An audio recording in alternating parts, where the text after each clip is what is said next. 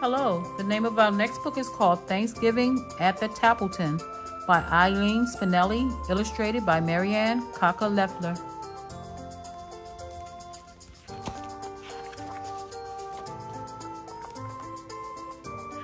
Thanksgiving at the Tappletons was always a big day. Thanksgiving at the Tappletons met, of course, the Tappleton family. Mr. Tappleton, Mrs. Tappleton, Jenny Tappleton, Kenny Tappleton, and grandmother and grandfather Tappleton, and Aunt Hedda and Uncle Fritz, and most certainly, of course, the turkey and the trimmings.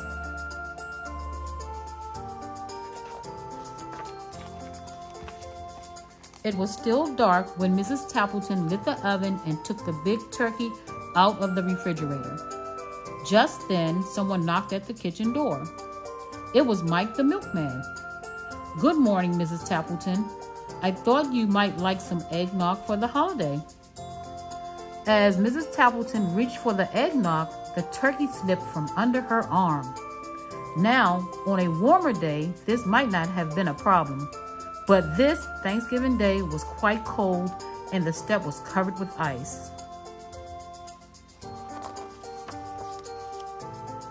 Before she or Mike could even think, the turkey had slithered into the yard. "Get it!" shouted Mrs. Templeton. Mike reached out, but the turkey skidded past him, through the gate and into the street. "Hurry!" screamed Mrs. Tappleton. "Stop that turkey!"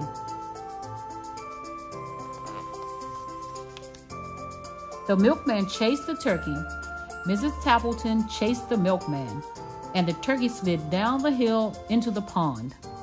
Splop! Splash! It bubbled out of sight. When Mr. Tappleton came down to breakfast, he took a long sniff.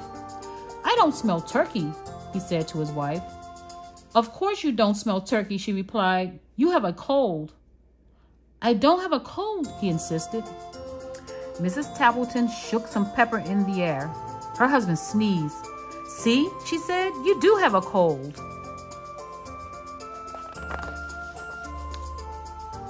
After breakfast, Mr. Tappleton put on his coat and scarf and hat and gloves. "I'm going to the bakery to buy our pies." Mrs. Tappleton handed him his boots. "Wear these," she said. "I know for a fact it is quite slippery out today." Sim's bakery was so crowded, the line reached out onto the sidewalk. Mr. Tappleton hated to wait in long lines, so he went to the diner for a cup of coffee.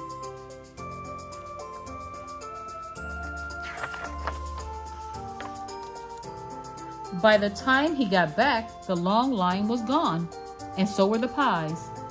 No pumpkin, no mince, no rhubarb, nothing. Mr. Tappleton was afraid to go home with nothing. "2 boxes tied up with string, please," he said. Mrs. Sims stared at him. "You mean 2 empty boxes?" "That's right." "My, they feel light," remarked Mrs. Tappleton. "Certainly they are light," retorted Mr. Tappleton. Mrs. Sims prides herself on how light her pies are.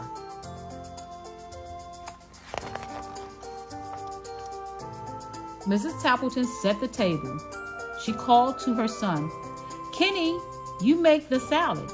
There's lettuce in the crisper and carrots and radishes too." Kenny's face grew pale. Just yesterday, he had emptied the crisper and fed all the vegetables to the rabbits in Mr. Butterworth's class. How could he tell his mother? He couldn't. So he covered the empty salad bowl with aluminum foil and stuck it in the back of the refrigerator.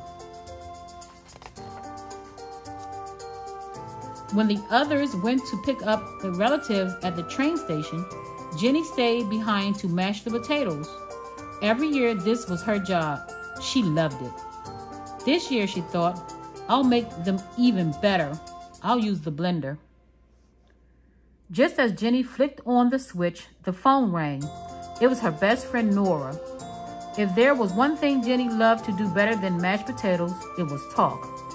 Jenny talked and talked and talked to Nora, and she might still be talking today had it not a wet glump of something hit her on the back of the head. She turned to see what it was. Splat! Another glump hit her in the face. The blender was going wild. The mashed potatoes were flying everywhere.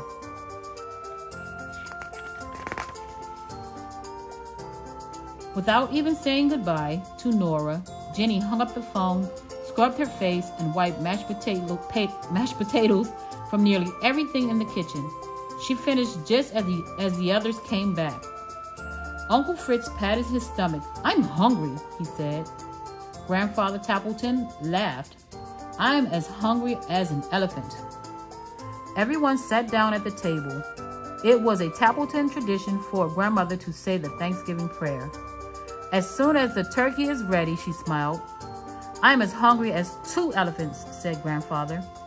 Mr. Tappleton went to the oven. "I'll carve the turkey now." He opened the oven door. "The turkey is gone." Mr. Tappleton searched on the table and under the table and in every kitchen cabinet. He looked into the sink and in the broom closet. "I can't find the turkey anywhere." Mrs. Tappleton took a deep breath.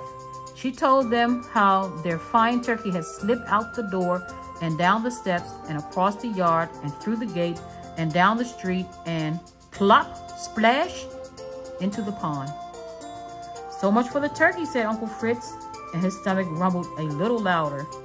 "Never mind," said Aunt Hedda good-naturedly. "We'll fill up on trimmings."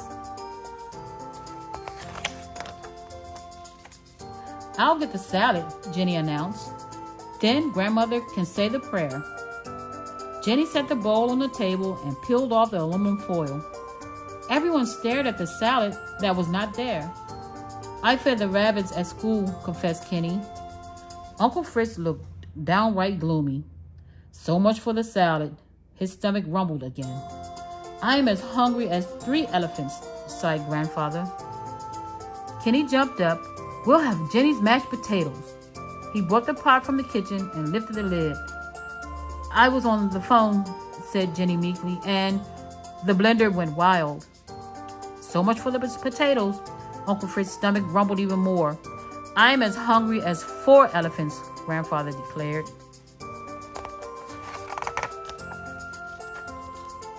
"The pies!" cried Mrs. Tappleton. "I'll get the pies." "I'll say grace as soon as the pies are cut," Grandmother smiled.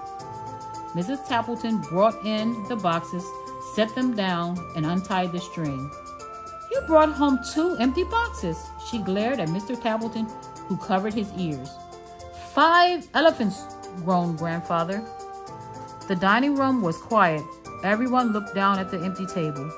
Uncle Fritz muttered something, but it could not be heard above the rumble of his stomach. A tear rolled down Jenny's cheek. "No Thanksgiving dinner," she sniffled.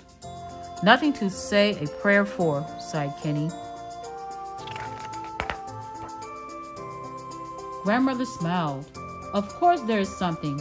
There is more to Thanksgiving than just turkey and trimmings."